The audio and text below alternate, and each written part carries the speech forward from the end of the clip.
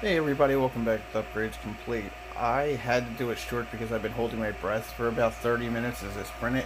This is the main board cover that we are going to be using for the Ender 3 V2.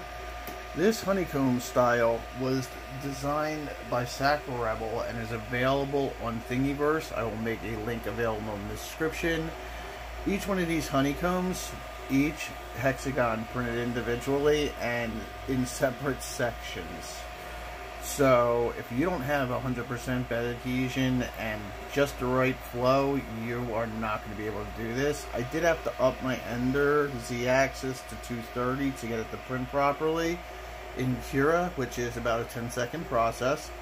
I am printing with 3D Fuel Pro PLA engineering grade in industrial gray at 225 on a 60-degree bed and 50% speed, 20%